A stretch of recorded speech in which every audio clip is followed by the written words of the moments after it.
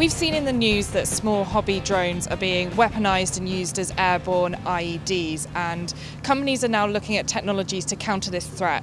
I'm here with Evan Hunt, Business Development Lead for High Energy Lasers at Raytheon, who's going to talk to us a little bit about the technology that we see behind us. Yes, so this is the high energy laser weapon system. What you see behind us is deployed currently on a M-Razor, Polaris M-Razor, which is a small tactical vehicle, but it's designed as a modular and scalable system that can be modified and put on a number of different vehicles. It's specifically designed for small drones, flying slow. They're built by companies, like you said, around the world, very easy to operate and weaponize, and therefore we need cost-effective solutions to deal with them. And it's not just the effectivity, it's also the detection, the identification, the tracking that's involved before you choose to effect. So who would be interested in this kind of technology? What customers are looking at this?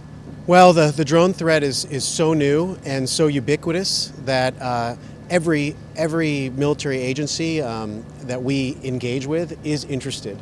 I think our customers are still defining who owns the counter-UAS mission set and who owns what classes of drones with regard to acquisition and funding. Everybody is interested because they all have a requirement to protect assets, protect convoys, forward operating bases, critical infrastructure, and airfields.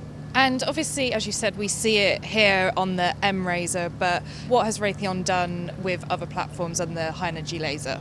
Yes, so we're supporting a cooperative research and development agreement with US SOCOM Rotary and Apache Sensors. So you might have seen a press release last year where we repackaged the same pieces and parts and put them on an airborne pod demonstrator.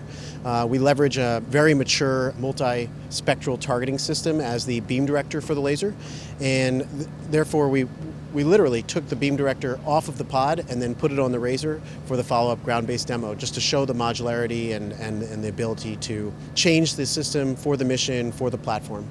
We're also, there was another press release just last week.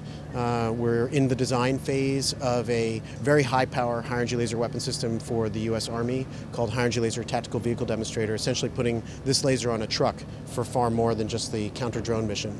Brilliant. Well, thank you for that explanation, Evan, and enjoy the rest of the show. Thank you so much.